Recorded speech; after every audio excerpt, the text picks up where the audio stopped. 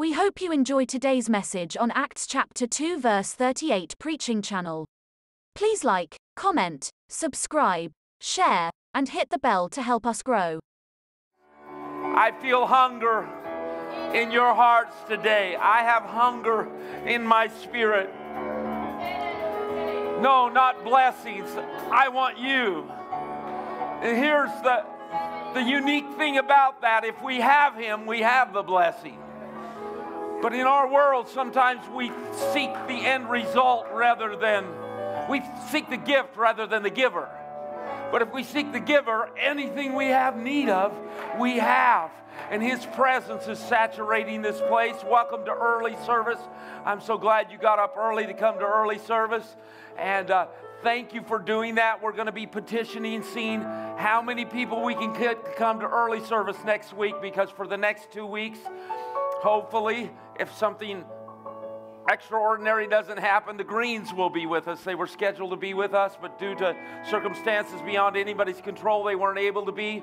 But usually we pack it out, so if you can continue to come to early service during the revival, and we'll see if we can get another couple dozen to come to early service, that will give us plenty of room to continue worshiping. Thank God for His goodness and His grace. I will be turning in the Bible to the book of Zechariah chapter number 10. This is one of the minor prophets. It's only called a minor prophet because of the length of the book.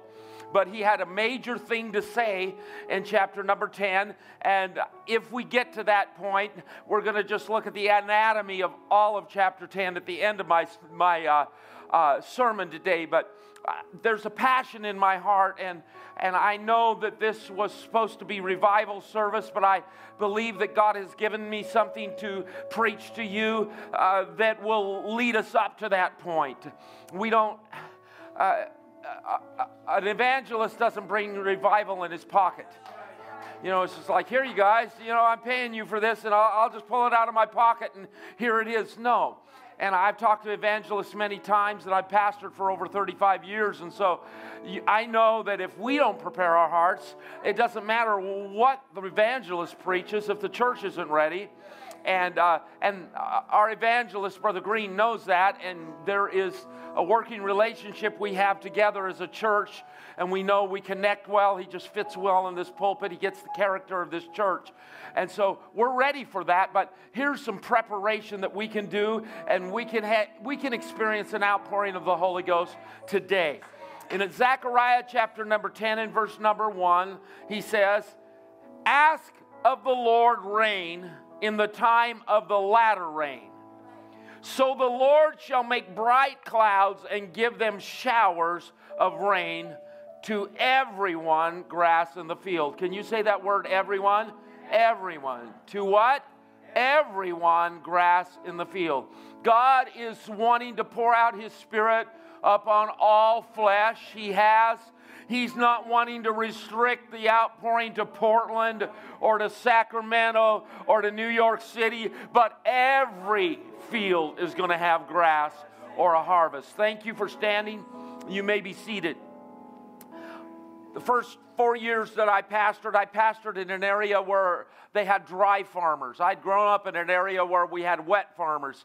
In other words, they plant the crops, and then I remember going out with my uncle, and we'd put canvases down in the ditch to block the ditch so the ditch would flow over, and then we would open up the floodgates in the canal, and those floodgates would allow water to come from the canal into all of this series of ditches, and it would flood the field, and that's how they were watered.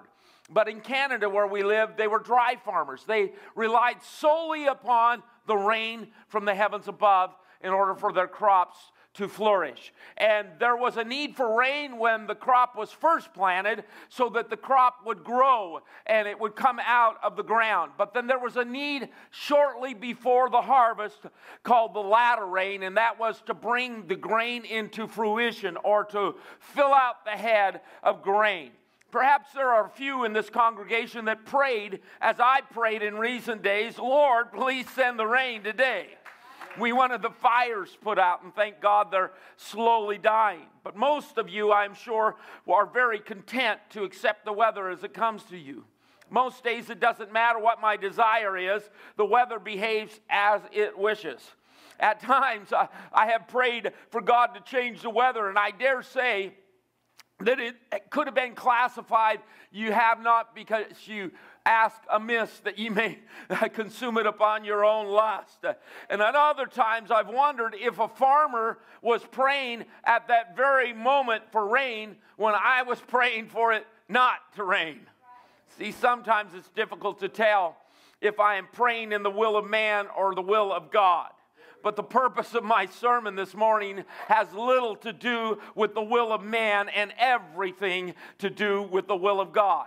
It's crystal clear by the declaration of the prophets, inspired by the Holy Ghost, that God wants to, God plans to, and God will pour out His Spirit upon all flesh. It just depends on whether we want to be recipients.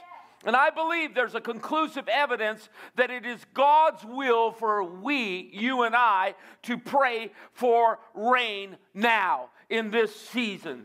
It is not only the will of God for you and me to pray for rain now. There is a formula for success that is given to us in the Holy Scripture. I repeat the admonition from the conclusion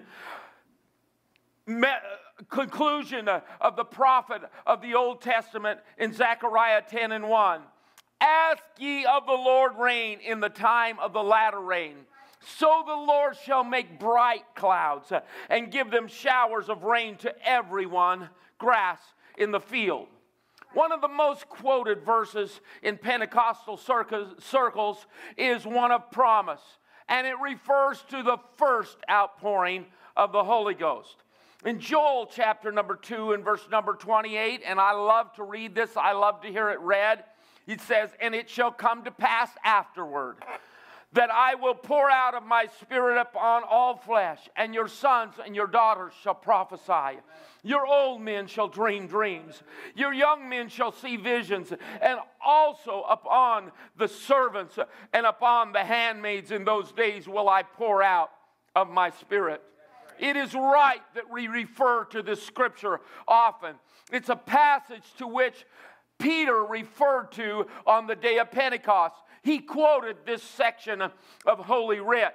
But I want us to notice that in verse 28 it says, and it shall come to pass afterward.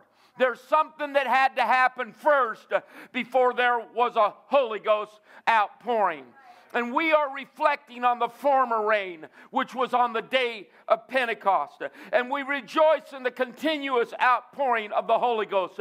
But I am expecting an even greater outpouring in our day than any other time on the history of earth. There's more empty vessels on earth alive today than there ever has been. Over 7 billion people. I remember when they said there were 3 billion people on earth. And it was just like, 3 billion? Really? Will we crowd out the earth? No, God said, be fruitful, multiply, replenish the earth. That was His command. You just let God worry about it, because if we're doing God's will, it doesn't matter how much food we need. God will supply all our need according to His riches and glory by Christ Jesus. You see, we need to take the paradigm of God, not the paradigm of men.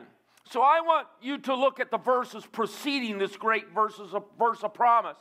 And in these are contained the answer for a great outpouring in our day. And I'm reading from the Message translation in Joel chapter 2 and verse number 16. He says, get everyone there. Consecrate the congregation. So he's calling for a solemn assembly. And he says, get everyone there and consecrate them.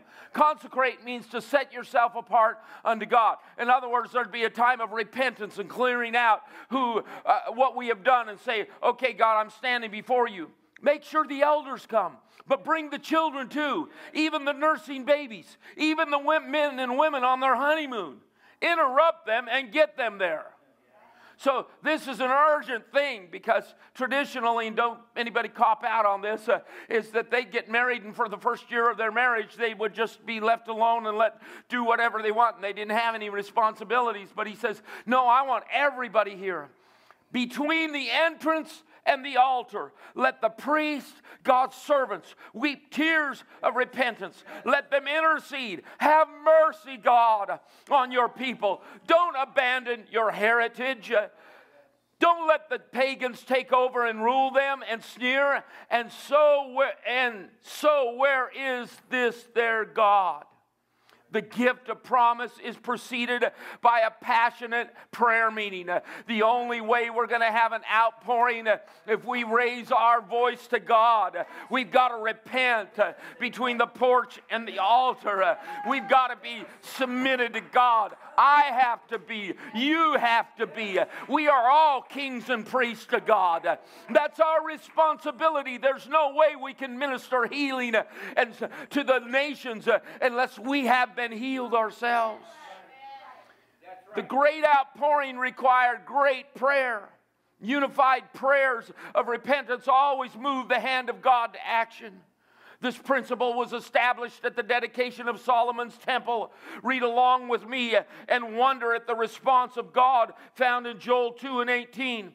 And that required great prayer. God went into action to get his land back, and he took pity on his people. You see what happened? Our land, the only answer for America is Jesus Christ. The only answer for the fire in the street is the rain of the Holy Ghost.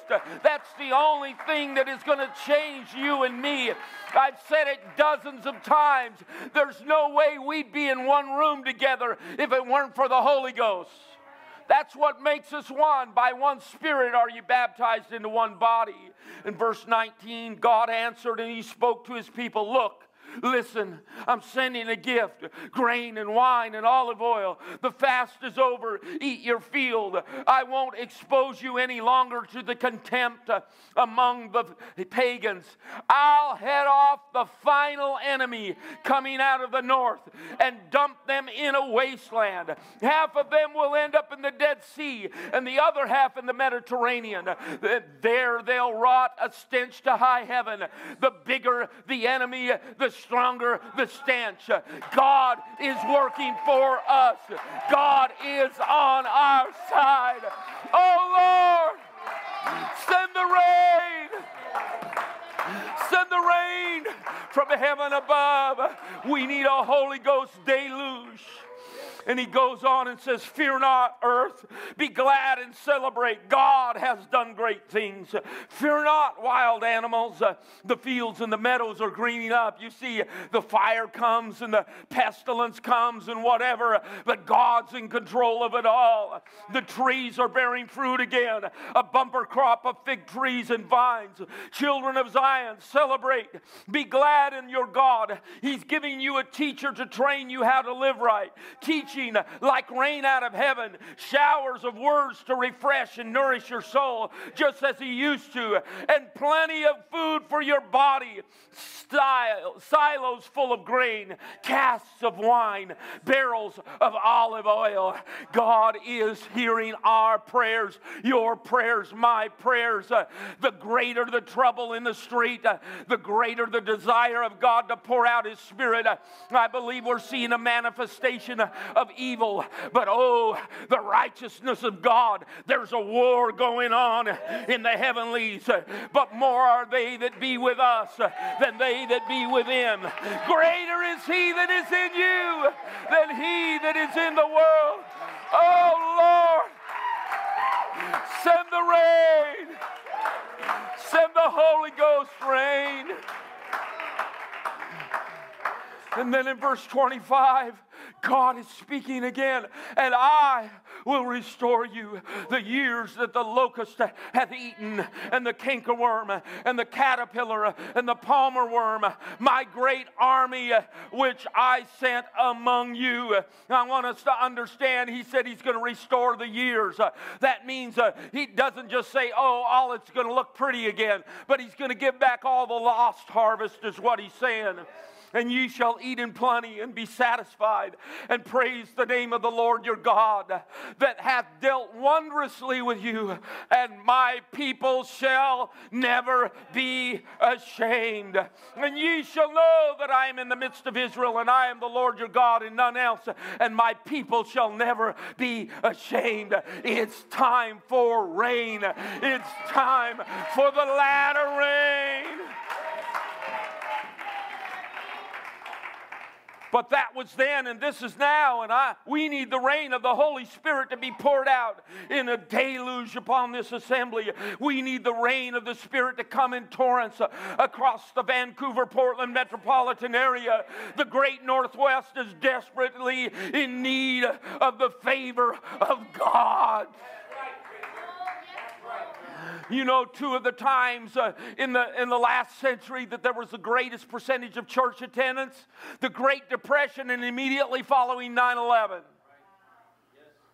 When there was catastrophe, when there was fear, where man couldn't control anything, and then they came to seek for God. Perhaps during this time of confusion, perhaps during this time when the enemy has come, you know, here's the answer if you want to look and see if it's from God or not. God is not the author of confusion, but of peace, as in all the churches.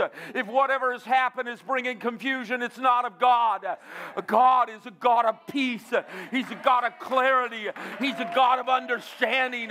He'll give clarity to you in this generation and in this day.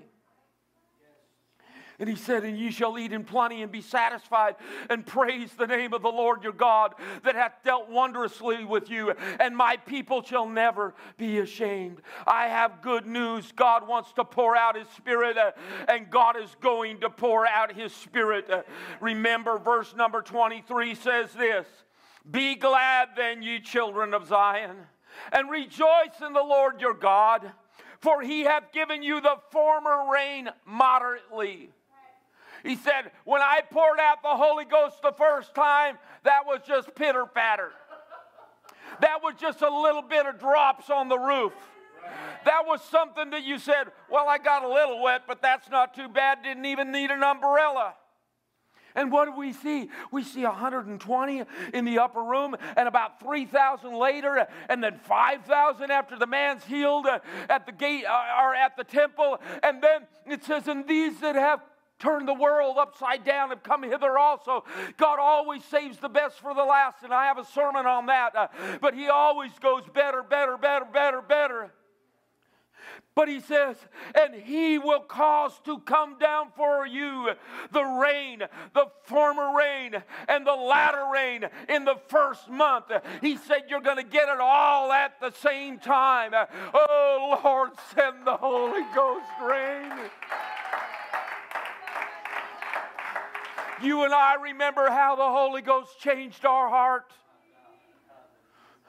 I remember when God's Spirit moved in, and of course there was an explanation, or there was a ejaculation of other tongues. I began to speak in a language I didn't understand, but my heart was communicating so clearly with God, so clearly that when I was told afterwards to praise Jesus, I raised my hands and started speaking in tongues. And the older gentleman, and he was a great guy, I said, praise him. Well, that's what I was doing from my heart. It was just, my spirit was overflowing. And when that happened, there was just clarity. I was a child, but I was an angry child. The anger dissolved. I remember hugging my brothers and sisters. Now, that wasn't little Stephen's normal thing to do. I remember just rejoicing in my heart and in my spirit. That's what happens. That's what our world needs. Our world needs the rain of the Holy Ghost. Takes away the confusion and the fear and the animosity. It takes away the passion for the things of the world, and we have a passion for the heavenly. I believe it is time for the latter rain. I believe it is time for the former rain and the latter rain together. The hope of our nation in turmoil is Holy Ghost rain. The only thing that will put out the fires of rebellion of this city is Holy Ghost rain. The hope hope for this generation is Holy Ghost rain. The only thing that will give us any certainty of future is Holy Ghost rain. So how do we ensure the rain will come? What is the role that we must play? I return to our initial text. Ask. There we go. Ask ye of the Lord rain in the time of the latter rain. This is a prayer request. This is the prayer request of God. And this is a prayer request of God for our day. Ask ye of the Lord rain in the time of the latter rain. We are not asking God for something we want. We are asking God for something He wants. The Bible says in Romans 8 that sometimes we pray in the Spirit, and the Spirit makes intercession according to the will of God. You want to know what the will of God for our generation is? Outpouring of the Holy Ghost. He wants to pour out His Spirit upon all flesh.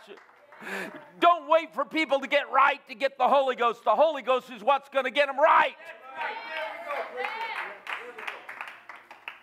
Look, Paul had a whole lifetime of hatred and animosity toward the people of the way. He was breathing out threatenings and slaughters.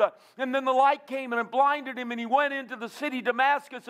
And Ananias said, "Hey, Saul, the Lord, even Jesus, who appeared unto thee by the way, has sent me unto thee." He laid hands on him, he received his sight, and he spoke with other tongues. But it took him time to get where he needed to be. But God poured out His Spirit 3 days after he had that encounter. It doesn't take forever to repent and get the Holy Ghost. I know some people are bad people. It's not like you have to read the list off. You got to open up your heart to God. Because remember, you'll forget something. Because you've tried to forget some of those things. But God is faithful. We need a Holy Ghost outpouring. And that Holy Ghost changed him. Yes, there is opposition in our day, just as there has been in every age. 1 John 4:3 says, "And every spirit that confesseth not that Jesus Christ is come in the flesh is not of God. This is the spirit of Antichrist, whereof ye have heard that it should come, and even now already is in the world." That was 2,000 years ago. He said the spirit of Antichrist is in the world. Guess what, folks? If you look at a website and you research any of these groups, if they don't confess that Jesus Christ is Lord, they're of the spirit of Antichrist. It doesn't matter if it's a political, it doesn't matter if it's a monetary thing. No, that's the spirit of Antichrist. The spirit of Antichrist is saying, we don't need Christ, we can save ourselves. And they're going to try to do it through one world government, one world finances, and one world religion. It's coming. They're pushing it. And you and I can see how all of that could fall into place very quick. Just look at the fear that has gripped our cities and our nation. They're separating people. And I just watched it. They reinstituted it in Victoria, Australia, that there's a curfew, and now there's a $5,000 fine if you have more than your immediate family in your house. And they don't have to ask. They don't have to give you a warning. They knock on the door. Up, you don't belong here. There's a $5,000 fine. They said, we know that the place that most of the disease is spreading is in the family now. So they're trying to keep families apart. That's the spirit of Antichrist. It's in the world. It's working. But oh, listen to the very next verse. Ye are of God, little children, and have overcome them, because greater is He that is in you than he that is in the world. Oh, Lord, send the Holy Ghost rain. Send the rain of the Spirit down upon your church, upon this city. I would like to read to you a few scriptures and give clarity to the meaning of the names of men and places. And this will help us understand the perception of those to whom Zechariah's prophecy was being given. When the death of the patriarch was coming, he gathered his sons around. Jacob gathered his sons around and laid hands on them and pronounced blessings. And in Genesis 29:35 it says, Oh, this is a little bit earlier, sorry. And she conceived, and she bare a son, and she said, now I will praise the name of the Lord. Therefore she called his name Judah, and left off praising. The Lion of the tribe of Judah is Jesus. So Judah means praise. And the name of the firstborn child of Rachel tells us a story in Genesis 30 and 23. And she conceived and bare a son and said, God hath taken away my reproach. And she called his name Joseph and said, the Lord shall add to me another son. And we know Benjamin was born. And the name of the firstborn child of Joseph tells a story in Genesis 41 and 52. And the name of the second called he Ephraim, for God hath caused me to be fruitful in the land of my affliction. So I want you to see this, and we're going to read as you stand, please, Zechariah chapter 10 and verse number 2. So we're told to ask for rain in the time of the latter rain. And then verse 2 says, for the idols have spoken vanity, and the diviners have seen a lie, and have told false dreams. They comfort in vain. Therefore they went their way as a flock that were troubled, because there was no shepherd. Mine anger was kindled against the shepherds, and I punished the goats. For the Lord of hosts hath visited his flock out of the house of Judah, or out of the house of praise, and hath made them as his goodly horse in battle. Out of him came forth the corner, out of him the nail, out of him the battle bow, out of him every oppressor together. And they shall be as mighty men which tread down their enemies in the mire of the streets in the battle. And they shall fight because the Lord is with them, and the riders on horses shall be confounded. And then I want you to hear this. And I will strengthen the house of praise. I will strengthen the house of praise, and I will save the house of Joseph, and I will bring them again and place them, for I have mercy upon them, and they shall be as though I had not cast them off. For I am the Lord their God, and I will hear them. I will hear them. And then I want you to listen to this. And they of Ephraim, the Lord has made me fruitful in the house of affliction. They of Ephraim, the child given in my place of affliction, shall be as a mighty man, and their heart shall rejoice as through wine. Yea, their children shall see it and be glad. Their heart shall rejoice in the Lord. I will hiss for them and gather them. I have redeemed them, and they shall increase as they have increased, and I will sow them among the people. You see what's happening? He's saying, those, you are my children. You're in the children in the place of affliction. And if you will go with praise, I'll sow you among the nations. What does that mean? You don't sow anything unless you plan on it growing. I was out in my yard yesterday, and the backyard has a struggle every winter, because there's these huge trees that are almost 100 feet tall. Some of them are maple trees, and they throw these seeds down. And they spin around. We used to call them helicopters, because they spin around. And they poke right into the ground, into the grass. So I'm out with my blower. Crazy guy getting them out of the lawn. Why? Because otherwise it smothers out the lawn that's there. Just the seed does. And by the time the middle of winter comes, there's nothing but mud out there, because the seed is there. God is sowing you and I in this world. He sowed us. If we will praise the Lord, friends. I know you're taking a risk in this world, but don't be afraid to declare Jesus Christ is Lord. Don't be afraid to declare His goodness in this world. Don't be afraid to say, I believe in the Lord Jesus Christ. Don't be a silent majority. Be a vocal majority. Be a voice of hope. Be a voice of peace. So I will bring them again also out of the land of Egypt, and gather them out of Assyria. I will bring them into the land of Gilead. Gilead means hill of testimony. and Lebanon, and the place shall not be found for them. And he shall pass through the sea with affliction, and shall smite the waves of the sea, and all the deeps of the river shall dry up, and the pride of Assyria shall be brought down, and the scepter of Egypt shall depart away. And I will strengthen them in the Lord, and they shall walk up and down in his name, saith the Lord. I appreciate your praise. I heard it erupt immediately as I was over in the other room when service started. Oh, Judah shall triumph. Ephraim and Judah. It's time for us to pray. It's time for us to pray for rain. It's time for us to pray for latter rain. And Hosea 6:1 says, come, let us return to the Lord, for he hath torn, and he will heal us. He has smitten, and he will bind us. After 2 days, he will revive us. And the third day, he will raise us up, and we shall live in his sight. Then shall we know, if we follow on to know the Lord. His going forth is prepared as the morning. This is a sure thing, and he shall come unto us as the rain, as the latter rain, and the former rain unto the earth. O Ephraim, what shall I do unto thee? O Judah, what shall I do unto thee?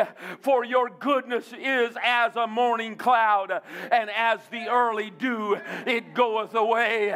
Oh, yes, you were born in affliction. That's all right. God's speaking not of the others. He's speaking of the child born in affliction and the child born out of praise. Oh, in your affliction, if you can learn to praise God. Oh, God, send the rain. This altar's open to pray for a rain. This sanctuary's open to petition him.